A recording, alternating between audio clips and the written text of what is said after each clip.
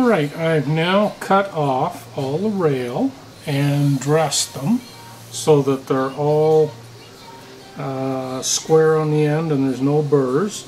And this is how much rail I've got left over from a 36-inch piece after doing everything. And what I did as part of filing on each of these is I showed you I filed the end square, and then I filed along here, and then I used to file along the bottom. There's some little scratches in there. I don't know if you can see it or not. I want to make it so I don't feel anything at all when I do this. But the final step before I'm ready to form and solder is I take some 99% isopropyl alcohol, which I just have here. A piece of paper towel. You can use whatever you want. It doesn't really matter. And I dip the paper towel in there, and then I take each of the rails and I clean them. So this will clean off any stuff that was left on from filing. It'll make sure the bottoms are nice and clean to aid in solder flow, and overall it'll just help to clean up that. Plus, if you did any marking at all as you were doing your cutting with a, say, a Sharpie, then this would take that marking off as well, as being isopropyl alcohol. It'll, yeah, take off stuff pretty good. Okay, I just like to make sure they're nice and clean.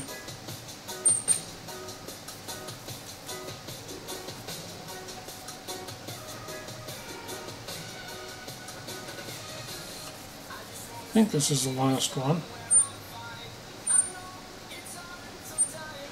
And I mean, it's not imperative that you do all the steps that I do, but it's kind of what technique I've involved. So you can see there the gunk that I got off on those. So I'll do bundle them all together and do a final clean on those.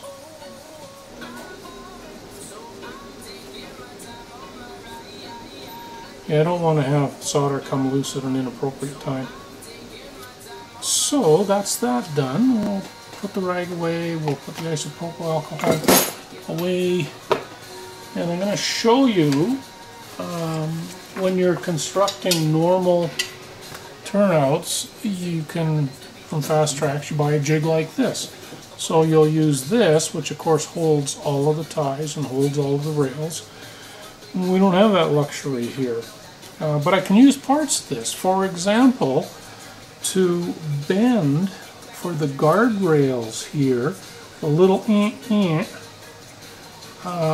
on here, they have a handy little jig at the end. This is to size the guardrail for one of these turnouts. It's a regular turnout, as this is a curved turnout, it's a little bit longer. And then they have a little indentation here. And what you do with that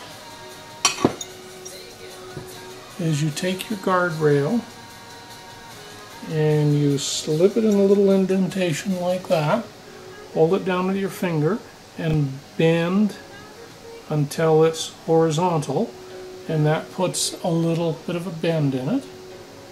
And then you do the same thing on this other side, and you just bend it so you get the little ends in it like that.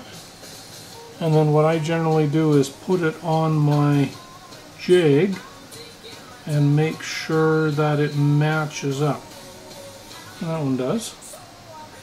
So let's do the other one. Slip it in, hold it in place. Gotta kind of hold it down with that finger, or otherwise it'll roll on you. And do the other one. Okay, looks good. And double check and put it on the layout or the paper template. Yep. Now the last thing I do with these is I like to take the approaches and file a bit of a relief in the approach so it's not such a sharp point there. In order to do that, I just take a file And with this kind of track, it's hard to get good strokes on something this small when you're holding it in your fingers. Oh, and your fingers will take a beating doing this. You work at a soft desk job like I do, for the first while your fingers are going to complain. And then, once I've done that, I kind of roll it over. If you look at the fast track video, they'll show you doing this to the, what do you call it, the guardrails, not the guardrails. These guys in here. So, but anyway, I don't know if that's visible or not, but it's rounded off, kind of in a double layer here, so it's thinner and it rounds off, so there's much less chance of anything picking it. And so I'll do that to the other end of this one and then the other one as well. So that shows the two guardrails that are kind of where they're going to be. And I also notice when I look at this, this is more than dry enough to work with now. And it's been, oh, 5, 6, it's probably been an hour, between an hour and a half and 2 hours. It takes me a while to go through and do these and do all the cleanup. So the next thing that I like to do is I like to file all of these rather than do, some people want to do just the main stock rails first and then they go ahead and they do the other rails. I have the things here from Fast Track, so this is the point form 40 to 55. Now this particular one is a number 6, which fits this guy perfectly. However, I'm building a number 8 turnout here. So I'll use this to do all the forming, and then what I'll do is I'll hand file to give it a little bit more taper, especially for the frog. I find for the points it's not so bad. And then using this stock A tool, I get the notch filed into the main rail here, and I can file as far across here as I want, so it's not limited to any particular number. And what I'll do is I'll show you later how I file those, but anyway, I file all those as the next step.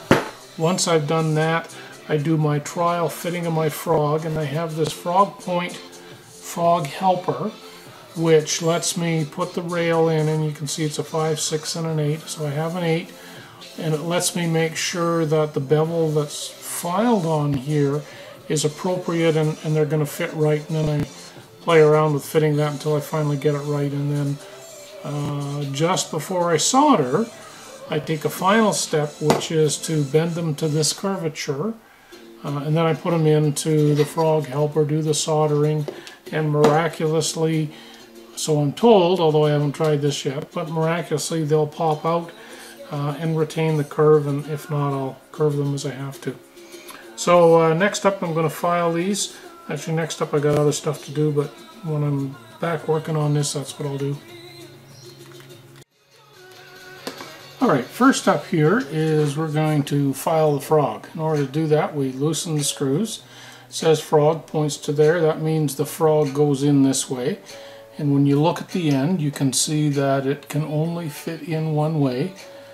Now, they say that this is developed specifically for code 40 to 55, although I've done some code 80 in it as well, and it seemed to work. I just have to, you need to position this guy near the end, but not too far, so that you get the right angle on it. So sometimes you need to use another piece of rail just to push it through that little extra bit. And then I hold it down with my finger as I hand tighten these guys. And I use this little tool to tighten it. Now, what we're going to end up doing here is removing this part of the rail. To do that, I'm going to use 3 different files. I'm going to start with a coarse file that I have here. And then I have a nice long flat bastard. Okay, over here. And I'm going to use that as kind of a little bit of cleanup. And then I'm going to follow with a touch-up with this smaller bastard that I have. And I'm going to do all that off camera, so I'll show you later when I get done. Okay, you may not be able to tell the difference there, but I've filed just enough that those come to a point now. Now the next thing to do is to take these and put a curve in them to match what's on here. And to do that, take the first one out here. It's great to have tweezers for this kind of stuff. It's going to fit there, and if you run your thumb around the inside like this carefully, you should be able to get a curve in it without getting a sharp bend somewhere.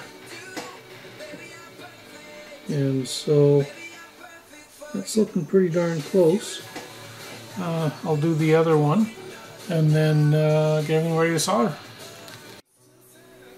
Okay, we're now back in the jig getting ready to solder. The last thing I'm going to do is just grab the point here and make sure that it's held together by a clamp. Okay, so I have the rail in here for the frog. I have, I'm just using this as a weight. I've also gone ahead and just pinched the end together just to make sure. And then I get a little bit of flux here. Apply just a little bit of flux along the top.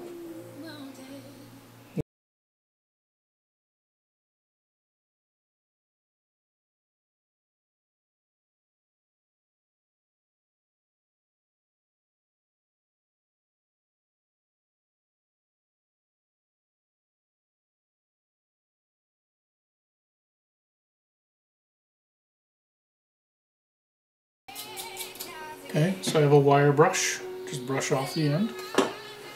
And the other thing I do to finalize making it nice and conductive and silver is I get a glob of solder. Well, the easiest way is to dip it in flux, poink, and then put just a little bit of solder on. And then instead of a sponge, I use a brass pad and then turn it in there, and you can see how shiny silvery that is, so that'll conduct heat just great.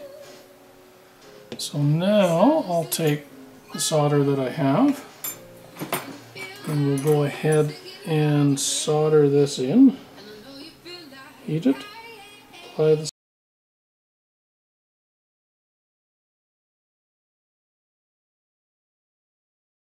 I don't mind applying a little extra solder here. It fills in through the back. Heat up enough through the front.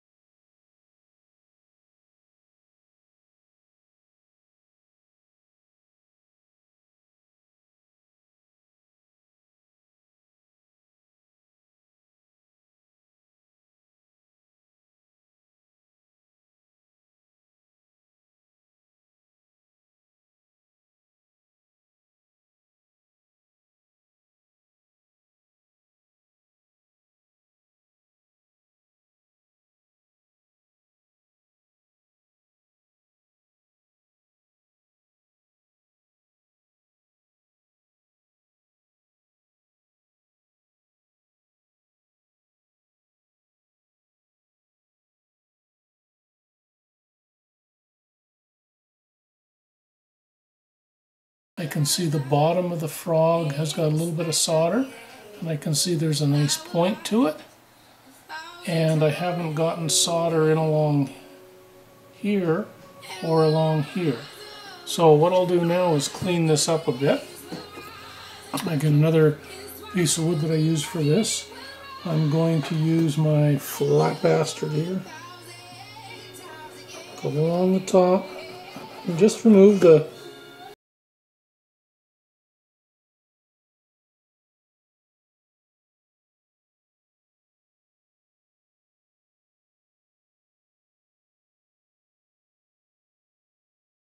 there's not really anything there. Now normally I get in with the little guy here again and make sure that's all clean, but it is. You can see where there's a little solder deposit, so we'll get rid of that.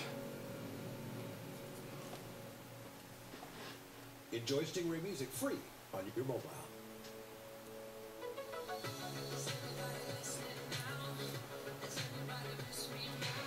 Now let's just put it over the layout again and make sure that it all conforms. Yeah, it's looking great on the template. So now I got to file these other guys. We'll do that next. Oh, and the last thing I do is I'll take my 99% Track cleaning alcohol, take a little bit of paper towel, and because I've been using rosin on this, I want to clean it off really well. Now I do a thorough clean of the turnout when I'm done building, but I'll clean at steps as well just to make sure that when I go to solder it on here it's nice and clean.